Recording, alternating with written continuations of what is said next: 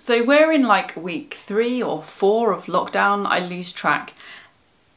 It's been a while, and I've begun to worry that unless I take appropriate steps, I might never leave the house again.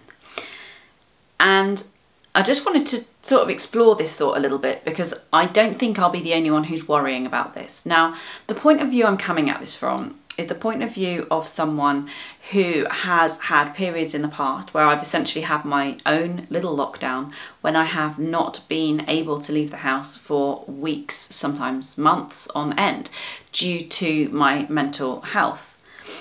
And I found in those times it became harder and harder and harder to leave the house, and that the more that I didn't do it, the harder it would become. So often the very hardest thing I ever did in any day was to take that very first step outside of the house. So for me, a really important thing has been having a dog, because it meant every morning I had to get up, get out, walk the dog, sometimes talk to people while walking the dog, and I'd have done the hardest thing in my day already.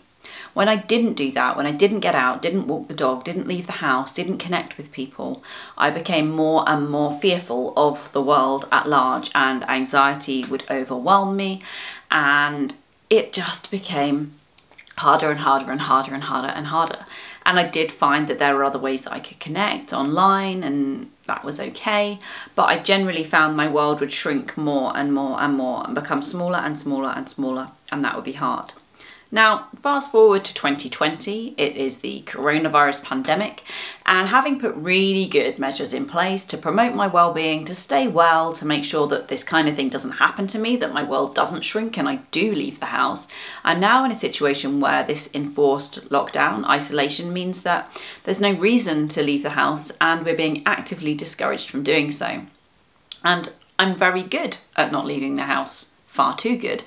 But I fear that it may do me harm in the longer term, and I can be setting myself up for a tricky time mentally. So I've been thinking carefully about this and how to make sure that essentially that lockdown doesn't trigger a kind of relapse of my sort of social isolation and anxiety. I'm actually in a pretty good place with my mental health at the moment, which is fantastic, but this is an active process for me all the time. I have to work really hard at my self-care, at looking after myself, of making sure that mental illness does not take grip again. It's a really active process for me all the time. And so I'm always very mindful of the things that might trigger or challenge that status quo. And they might lead me down paths of self-destruction or illness. So essentially lockdown is a risk for me. So there are a few things that I'm doing, and I thought it was worth sharing, partly because I find when I do this and I share stuff with you guys that it holds me to account, and it means I'm better at actually following through and doing those things, and partly because I know that I am so far from alone in these issues that I thought it might be helpful for some of you as well. So what am I doing? How am I trying to prevent lockdown from triggering self-isolation and mental illness and huge anxiety for me? First of all, I'm making a commitment to myself that as part of my daily routine, I'm going to get outside every single day, that I leave my house, I leave the boundaries of the perimeter of my house. I appreciate that in some places in the world right now, you can't do this. Here in the UK, at the time of filming, you are allowed to leave your house once each day for exercise, or to go out for essential items, like to go to the supermarket or the pharmacy or something. I can't go anywhere because we live with a vulnerable adult. My mother-in-law is older and asthmatic, so we can't come into contact with other people. So I can't be going to the shops, I can't go out and do these purposeful things, but I can leave my house to exercise on my own as long as I keep my distance from other people.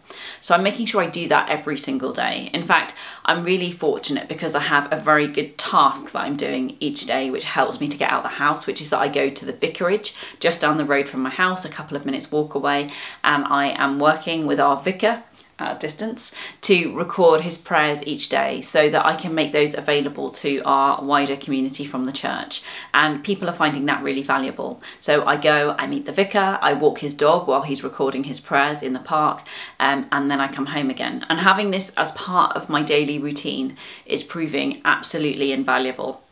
If for any reason we stop doing that recording and I don't have that reason to go out each day, then I will try to ensure that I do still leave the house every day.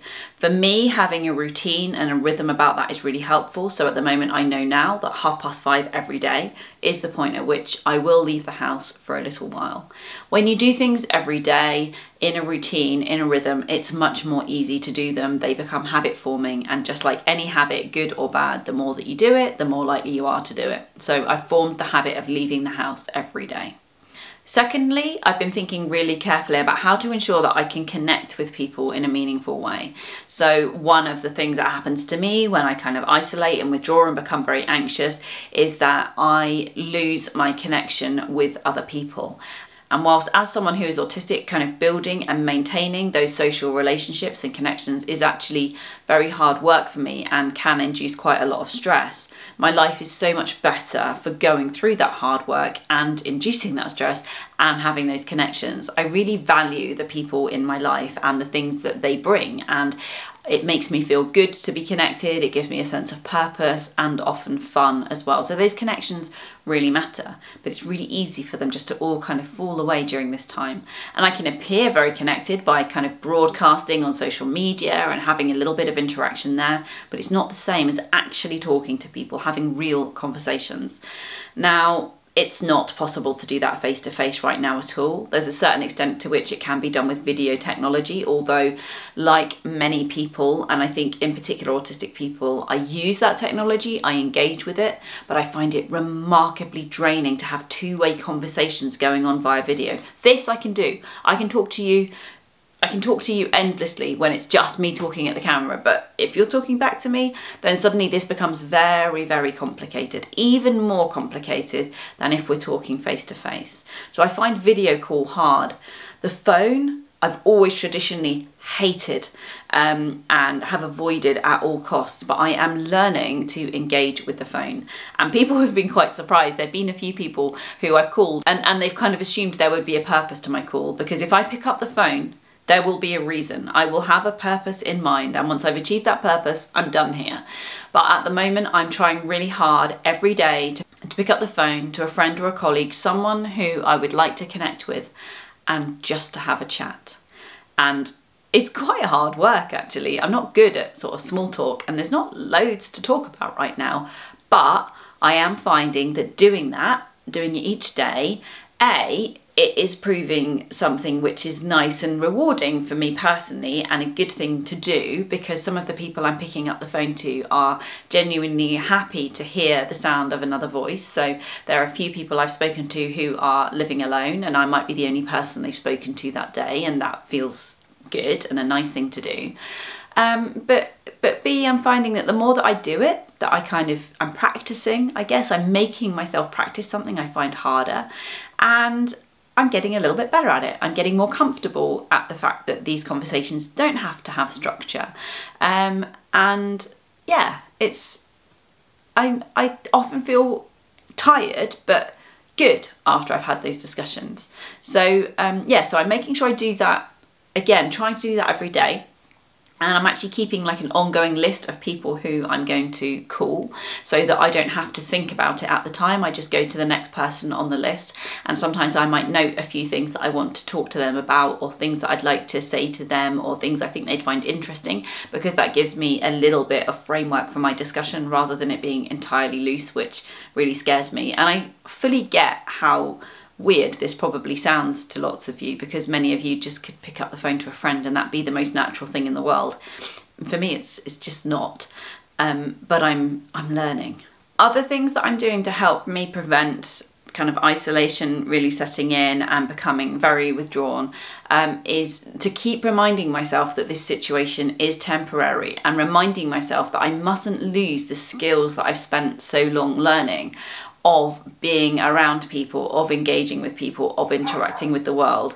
I have to keep telling myself I'll need those skills again. This is really important, and giving myself the motivation to try and keep connecting with people, to engage with things, to do things in a way that means that when lockdown does end, when the world returns to some kind of normality, that I will have all of the skills and the impetus and the motivation I need to engage with the world again in a meaningful way. And that's an important reminder to me, because at the moment it can feel like this is going to go on forever. And I have had to be accepting of the fact that it may go on for some time, but understanding that this shall pass, this shall end, has been an important thing for me to keep reminding myself. And on a similar note to that, I've been actively making plans for the future as well. So I can't put dates and times on those plans at the moment, but having very clear things in my diary saying, when this is over, I would like to meet you, I would like to do this, I would like to go here, I would like to do this thing. Has been important for me, having those things in the future, because they're very clear reasons for me to keep these skills up. Because if I feel completely unable to leave the house, completely unable to be around other people, then I'm not going to be able to do those things that I'm planning for. Some of those things that I'm planning for are work things, and I've got lots of ideas, for example, about people that I want to meet up with so that I can create some great video content with them for the online platform that I'm developing. And that's a good motivator.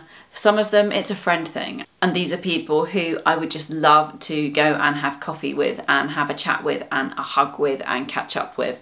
And again, knowing that I have a commitment to myself that when this is over, I'm going to put in the diary a time to go and be with this person is something that I can look forward to and gives me a reason to try and keep myself going and keep these skills up.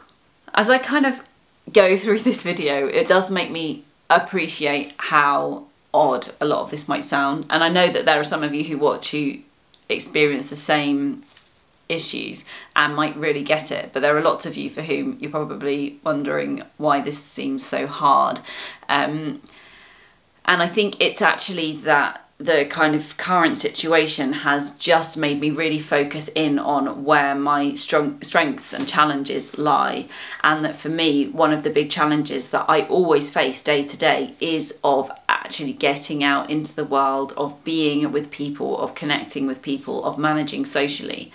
It's something that is really hard. It takes a huge amount of energy from me.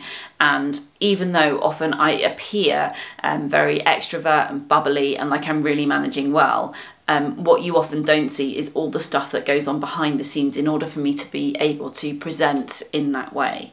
And there is a certain extent to which the more that we all move into online lives right now during this period of lockdown, the more that I think, maybe I don't need to go out anymore. I've got lots of events in my diary where I'm meant to have been speaking at big events, and those events are largely being moved on like 6 or 12 months or maybe just indefinitely postponed.